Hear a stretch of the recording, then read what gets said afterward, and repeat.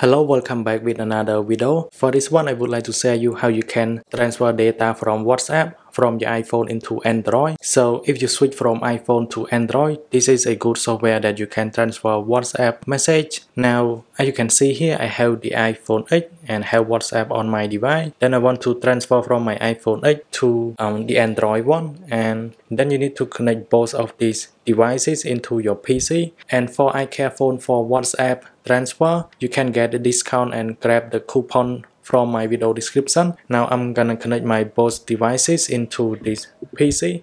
Now on your Android device, make sure you select on transfer files. Now on iPhone for WhatsApp transfer, you need to select on WhatsApp. Then it will bring you into this page where you can see source, you have destination. So I'm gonna transfer from my iPhone 8 into this Android device. Now I can click on transfer. Then I can click on continue. Then after the software is back up your phone, now it's time to verify target account. So you need to select your country, and for me it would be Cambodia, so I can just select on this. Then I'm gonna change to Cambodia, and then I need to enter my phone number. Finally, I can click on verify, and I'm gonna click on continue. Then I'm gonna click on continue again. Then it will send me the verification code, so where I can get from my old device here, so you can see. Finally, I can click on verify one more time. Now it is transferred successfully, so I can just go to my Android device and then I can go to WhatsApp. I can just go to WhatsApp, so if I don't have, I need to go to Play Store and install WhatsApp one more time.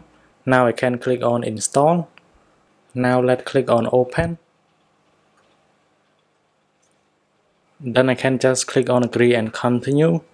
And I need to enter my phone number one more time. Then I can click on next. I can click on OK. And it will send a code into my older device, which is my iPhone 8. Now I'm gonna wait for the message. So here's the code. Then I can click on continue. Click on allow. Allow one more time. Then I'm gonna click on restore. And I can click on next. And I'm gonna put my name. Now you should be able to see your older message. So I have one message available. Then you can see my older message, which is from my older device. So you can see here. So I have one message available. Finally, thanks for watching. I hope this video will help you. Then I will catch you guys in the next one.